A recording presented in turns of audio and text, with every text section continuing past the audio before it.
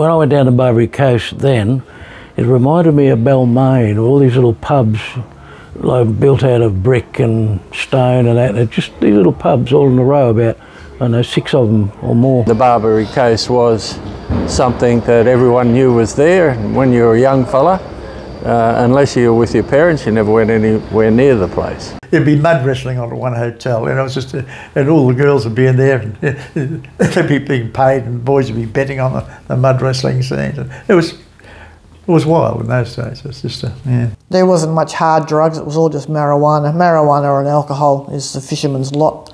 Certainly was not the pub to come to if you were a family sort of person. Girls dancing naked on the bar. I was only a bit of a kid, and you know, kids didn't tend to go down to all those pubs and down that area much. It was a fairly dodgy area in the early days. The Americans, when they were here in the Second World War, and I think the Air Force stayed here for about 3 months. They commandeered the licence of the hotel and operated out of the top floor of the hotel. So that was their accommodation. And then, so the Barbary Coast, what the Americans felt was it was a bit like New Orleans, a lot of Indigenous or black people, and they said, gee, this reminds us of home, of New Orleans, the Barbary Coast, hence that name sticked. And it was notorious for being the seedy end of town and very rough and a lot of fishermen and all that sort of stuff, so it was considered to be reminiscent of the Barbary Coast in New Orleans. Broadly, the Barbary Coast was a section of land opposite the Cairns wharves. I first went to Cairns when I was 18. A mate and I, Jeff Blackman, end of the cray season, just got our licences. We were off to see the east coast of Australia, up to Cairns in a week. Anyway, we had a drink at a pub. Little did I know then that pub was on the Barbary Coast. It wasn't until 50 years later, when I was doing the doco on the pearl shell divers off Torres Strait, that another friend told me of the wild Cairns waterfront and its history. It sounded like an interesting story, I thought, and slipped it into the memory bank. It was only this year that I got around to doing something about it.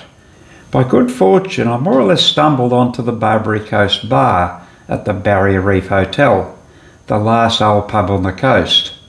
A little bit of history nestled amongst the high-rise. I realised this was the very pub we drank at 61 years ago, and here I met the helpful licensees, Dennis and Donna Marr, who kindly showed me some of their memorabilia. What I know about the Barbary Coast is I'm from Gordonvale originally, played a lot of sports in Cairns, and when we'd do raffles and everything along the front of the Barbary Coast here, we would certainly not come into this hotel. We'd go to the Big O or the Criterion either side of this hotel.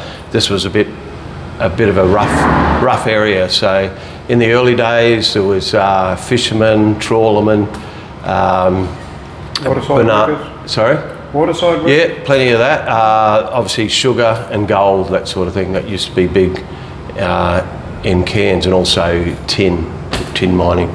The original Barbary Coast was the lawless coast of North Africa, a place of pirates, slavery and blood and guts. I wonder if it's derived from the word barbaric or barbarism. During the gold rush days of the 1840s and 50s, the San Francisco waterfront was also dubbed the Barbary Coast due to the lawlessness that went on. There have been 2 old movies titled The Barbary Coast, and there are at least 2 books. There's a casino at Las Vegas named the Barbary Coast, though it's a long way from the coast, and apparently the New Orleans port area gained the name as well. Anyway, Australia had one too, though hardly applicable today. By the early 1990s, the wharfies were gone due to containerisation, but it had been a bustling port, employing hundreds of waterside workers, predictably with a strong labour leaning. There was over 1,000 waterside workers that worked in the port of Cairns, and they had their own waterside workers hall, and that was a meeting room. A lot of union meetings were held there, not only for the Waterside Workers Union, but other unions that were working in Cairns at the time would use that as a meeting room. My dad was very much a unionist. He was a seaman, He worked on the boats, he was on the dredge, but he was in the Navy. So he worked up and down the coast, so he hung out at the Barbary coast a bit. He was very much a unionist, and there was a union hall down there as well. I used to meet at the Harbour Board Hall quite a bit. So it was more the Harbour Board Hall that I would go to. It had a lovely dance floor, and when I was a young fella from the 60s on, we had a couple of really great bands in Cairns that provided the dance music, and I loved to go there, and Friday night was a big night. We used to sing a lot for the unions down there, you know, Kumbaya and We Shall Overcome and all those songs, you know, it was in the 60s. We used to do Peter, Paul and Mary and Mamas and Papas and all those, quite a lot of protest songs, Pete Seeger and those sorts of songs as well. Workers used to participate in the May Day parades or any other occasion. They would march as a group, and like the Fun in the Sun festivals, they would be prominent in having a float in the very early festivals. We also, as children, we used to go along to the May Day processions with the family. All the family got together, and there was a gentleman there, I think his surname was Bell. He used to organise a big float, and all the kids would get together on the float and we'd all go down to the parade. The Barbary coast changed and evolved over time. There was a period when the pubs were open 24 hours a day. They used to operate 3 8-hour shifts of the sugar terminal with the cane trains all coming through and delivering the sugar. And so the hotel opened 24 hours a day to cater for the 3 8-hour shifts. That was in the 20s. There was also a major sugar riot across when they tried to change those hours because the sugar wasn't moving quick enough out and the farmers weren't getting paid. So they actually had a huge riot along here, and a guy tried to shoot the police, and yes. When Jeff Blackman and I were here in '63, we walked into a bar where there was all black people, all islanders. Coming from Victoria, we were taken aback. It was outside our experience.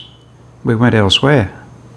So in the early days, they had segregated bars, as in, say, a bar had all cages and they put beer through little slots. That have black people weren't allowed in the public bar or in the lounge. They had to have their own bar, and a hotel that I worked in was called the Snake Pit. And what happened was, I remember one day this dark gentleman was sitting in the lounge looking to buy a meal and have a drink. A publican comes through at the time, and one of the girls who was serving him said, "I can't serve you in here, you have to go back to your own bar." As she rang the publican, he came down, had a talk to him, and he obviously changed his ideas about it, because what happened was, it was Senator Neville Bonner. It was the days that black could come into the white bars, and then women were allowed to come into the public bar as well. They tell me there were some formidable barmaids on the Barbary coast, such as Dottie Darwin and Mrs. Fisher. I remember Dottie Darwin. She was behind the bar in the Criterion, I think. Yeah, she was a hard taskmaster. You didn't get anything past her, but she did allow them to deal dope from behind the bar. Either that or she didn't know about it, but she had to know about it. The Barrier Reef Hotel at the time was run by Mrs. Fisher. She married, she was a Japanese lady who married a Australian serviceman in Japan. He brought her here, and I remember she used to get dressed in a kimono and walk up and down on the bar and try to get everyone else to buy more beer, sort of thing. Had an alleyway down the side here called Blood Alley, and all the fights used to happen down that alley. The lady that ran at K Fisher, and this is in some newspaper article that I read, used to take those that wanted to fight down there, let them have a go under the fighting tree, and then once the fight was over, they'd shake hands and come back in and keep drinking. Yeah. So. Just the Big O, just a recollection while we're walking around. was we used to go down there on a Friday afternoon and try and get in and have a beer. And there used to be a lady, Jan, that used to be the publican down there. And she was probably about 5 foot tall and probably about as wide as she was tall. And she had a very, very loud voice. They used to have a Fijian and a Samoan boy on the door, because there used to always be trouble. And these guys were about 6'6", tattoos, and looked like they could eat your baby sort of thing, you know what I mean? But what I'd be more scared of Jan than I would of those boys. I could handle them, but I couldn't handle Jan. If she yelled at you, you'd be out of there straight away. Oh, I have a beer in one hotel there, and this friend of mine who I knew quite well, reasonably well, I used to talk to him and so forth, and he used to just come in and give a newspaper, and he's down there, and he said, "Oh, Dale, you have any?" I said, "Yes, I have a beer, Steve," you know, have a beer, so forth, and I didn't realise that inside his newspaper was an iron bar, and What's a what? an iron bar wrapped up in the newspaper, yeah? And he was there to belt a couple of people, yeah? And because his name was Steve Nitkes, he was pretty well known, sort of heavy out of Sydney, yeah? But he was quite a nice guy, but you never knew who you'd run into down there. It was. With the introduction of containerisation requiring less labour, the pub scene was changing. From wharfies and beer to prawn fishermen, bikies, backpackers, tourists and drugs. Drugs were a big thing in those days. It was huge. And we had so much shipping coming in from especially from New Guinea and all that. There's so much, personal friends of mine were running luggers and bringing loads of marijuana and stuff down. And this was happening all the time. And there's people who've been shot with, I mean, Johnny Indonesia, he shot 2 people with a shotgun because they were knocking some of his stuff off from. And these are well-known people on the Barbary coast in those days. I remember Johnny Indonesia, or Indo. He was a very well-known identity. Everybody knew Indo, and a big party boy. We used to go across the waterworks before they pulled it down in between sessions on Sunday and ride the water slides drunk in a great group of people. No rules. It was great fun. Yeah, you could always get marijuana, and there's a little laneway area between the Oceanic and the Criterion where the dope dealer used to stash his stuff behind the bar, in the Forest Bar probably, and you could go in there and buy what you needed from them. There wasn't much hard drugs, it was all just marijuana. Marijuana and alcohol is the fisherman's lot, for my memory anyway. It reminded me of Balmain, all these little pubs like built out of brick and stone and that. They're just these little pubs all in a row, about, I don't know, 6 of them or more on one block. I said, "Go and ask them for a gig." So he did, and they said, "Nah, we don't hire bands." And so I said, "Johnny, go down there, tell them we'll do a gig on the worst night they've got for free." And they went, "Oh, all right." And so they agreed to that. They said, "Yeah, let these silly buggers have a go." And you remember what happened the first night? Yeah. What happened? A pack full of people. Yeah. And we were playing in the corner. Yeah. We set up, there's no stage. Which pub was that? It was called the Forest Bar. Oh, the pub was called Criterion. That's right. And the bar was called the Forest Bar. It's just a bar, a little bar. And it wasn't long he changed the name to the Pirate Bar because for the pirates. Because all the people went there, they got out of control with the fishermen and the bikies and the drugs, and had to go at the Pirate Bar.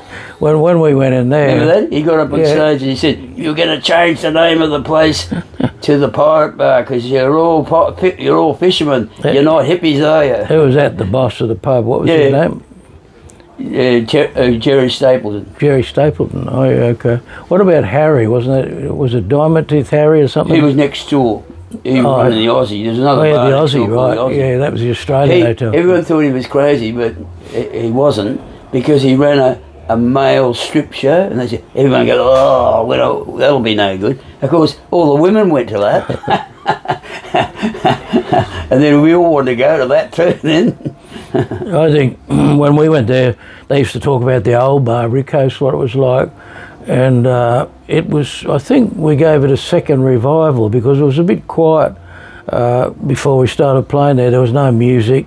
Oh, there was another little pub. They turned to a nightclub called, was that Caesars or something like that? Caesars Palace. And they used to bring up, you know, pop bands from down south. And Flashing dance floor. yeah, it was a bit sort of... Like John Travolta came out around the same time as the John Travolta movie. Oh. Had a flashing dance floor, those little squares, all coloured lights from them. So basically when we went in there, it was a pretty dead place really, I think. It was next door to where we were. There was not much happening all up the Barbary coast.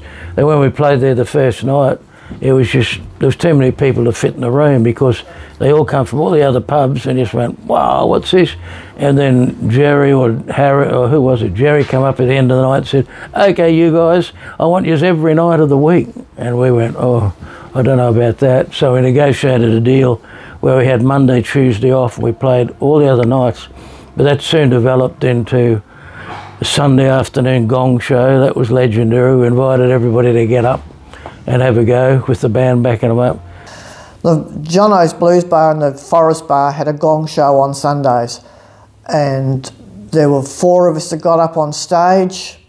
Peter Holmes was one, my partner Tom Davies was another.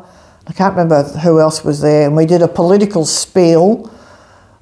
I represented Maggie Thatcher and someone else was Reagan and someone else was Bob Hawke, and we did our political bit, and at the end of it all said, and this is what we think of world politics, and turned around and dropped our duds and brown-eyed the whole audience, and we won the gong show. What did you win? We won a carton of beer. We were running the gong show, remember? Yeah, I do. And that was like a talent contest. And get this, the first prize, you'll love this story, was 15 cartons of beer. Remember that? Yeah. And we said, what's all that stuff on the stage, you guys? That's it. The boss came up here and he said, oh, that's the first prize for the gong show. Yeah, the talent contest. Yeah, the young Aboriginal guy won it. Mm. Yeah, and then the Renegades took him to a party after that. Pretty funny. Imagine giving someone 15 cartons of grog now. That was a prize. Yeah, imagine trying to keep that away as a prize now. The Barbary coast over the other side, my memory was that it was just a really rough, dodgy area to go to. You know? I used to go to the Criterion when I was in my 20s. I'd go to the Criterion. There was always good bands playing there. What about the rights with the coppers when the coppers came in? Yeah, we used to run spot the narc contests at that pub. It wasn't my idea. No, of course not. Of course, there was there were narcs around in the audience. They used to disappear real quick when there was a spot the narc contest on. Spot the narc was just to keep your eyes peeled for someone who was likely to come in and bust you for dealing dope in the pub, because they're all smokers. So it was just spot the narc. Like I say, I used to go to the Criterion. There was a band there. This is back in the late 70s, 80s. There was a band there called Jono's Blues Band, played at the Criterion. You could get lots of stories about that. But it was still really rough, you know, still lots of dancing on tables and all that sort of stuff. You know, it was great. We had a great time there. It was really good fun. But yeah, I was a pretty good girl though. You know, I just went, had a few drinks and watched. Carmel, I played with her for a while in a band actually. Not there, but Carmel Webb. They had a little family band sort of thing, you know. They were called the Webb Trio. Yeah, there was his sister and a brother, and then she made other bands, and one of those bands I joined in on guitar for a while. And what do you have? You had the Criterion was the first pub. That's where we were, and then next to it was the Aussie, the Australian, which had they had a band in sort of a country rock band. I can't remember. And then next to that, I think, was Caesars, which was another old pub turned into Caesar nightclub. Then next to that was the last. Yeah, they were the last one to put bands on, but they built a little sort of a room on the side, and we played there a bit. I got photos of us playing there. And then next to that that was the Big O. The Big O was a standard thing, but it used to only go Saturday or Sunday afternoon. Yeah, the beer garden was a big thing at the Big O. Yeah. We used to play. I remember the song we used to play, Midnight Rambler, you know. took him up the midnight rambler, because he's good to dance, you see. Mick Jagger. Yeah, that's the rhythm. You know, we used to play that one because of the rhythm, you know, and they used to dance at the Big O in the Oceanic.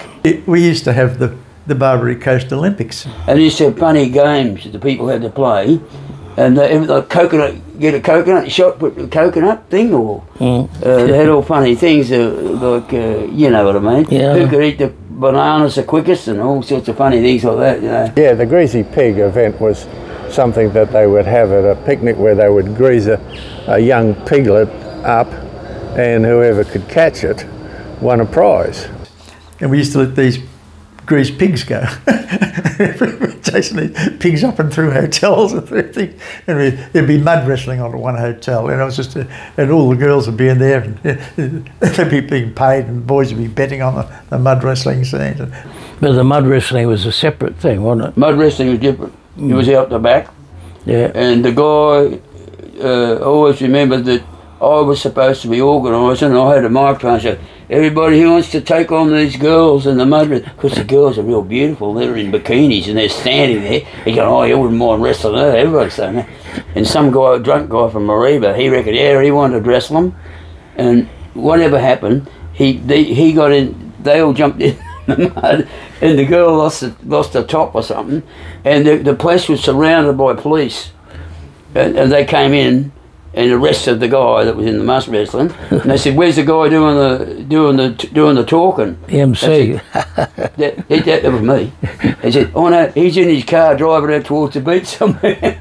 He's not here at all. But one of the things that Cairns was notorious for then was that every one of the people that spent time drinking in those 3 hotels got horribly drunk. And the reason for it was that Cairns used to have its own brewery, Northern Australian breweries, in Spence Street, and the alcohol content of the beer of Cairns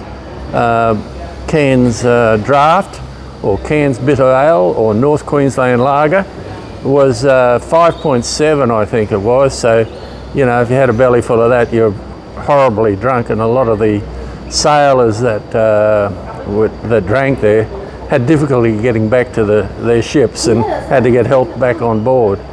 Because we were living on prawn trawlers that were tied up at the main wharf in those days, and they'd be 3 or 4 abreast on the main wharf. And the wharf sheds there was a great spot for network because it was undercover, so we could string the nets out. There's plenty of poles to tie nets to, and we'd all do network there.